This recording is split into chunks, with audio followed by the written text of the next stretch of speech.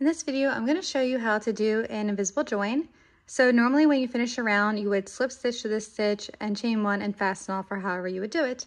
But instead, we're going to do an invisible join. So what you would do is on your last stitch, you're going to cut your working yarn and then go ahead and pull right up and out of that stitch, which does seem weird and you think you're going to mess it up, but you're not. Just pull up and out of that stitch. And then we're going to go ahead and take that piece of yarn and put it on a needle here, like so. And then what I'm gonna do is I'm actually gonna skip this stitch, the first stitch, and instead of slip stitching to that, I'm gonna go into the next one and insert my needle right into that stitch.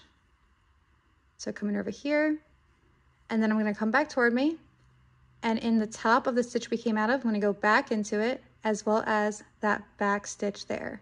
That back loop, I'm gonna go into that. So into the top of the stitch and into the loop behind it, pull my needle through, and pull tight. And what we've done essentially is we've replaced the top of this stitch with a new one that we just made.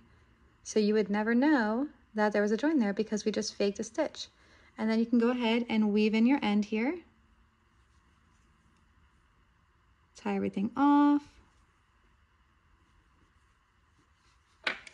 And no one would be the wiser that there is a fake stitch at the top there because we did an invisible join.